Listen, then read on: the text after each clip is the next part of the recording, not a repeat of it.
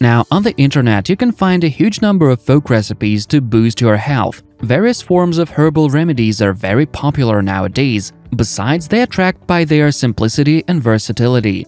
That's why in this video we're going to discuss one of these recipes which helps cope with many ailments. To prepare it, we will need black cumin seeds, chamomile flowers, and mint. Pour 1 teaspoon of cumin seeds, 1 teaspoon of chamomile, and the same amount of mint into glassware. Pour them with 250 milliliters of hot water and leave to infuse for 2 hours. Next, you need to strain the resulting remedy. You can leave cumin seeds and consume them separately throughout the day. It's recommended to take 1/3 of a cup of such remedy 3 times a day. The recipe will help people with problems with the gastrointestinal tract, as this infusion has a beneficial effect on digestion and helps cope with constipation due to the laxative effect. It can also be used during colds to maintain immunity and increase energy.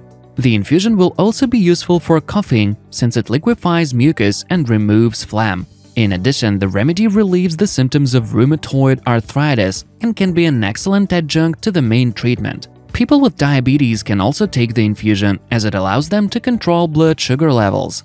The recipe is very simple and effective, and all its ingredients are sold at the pharmacy.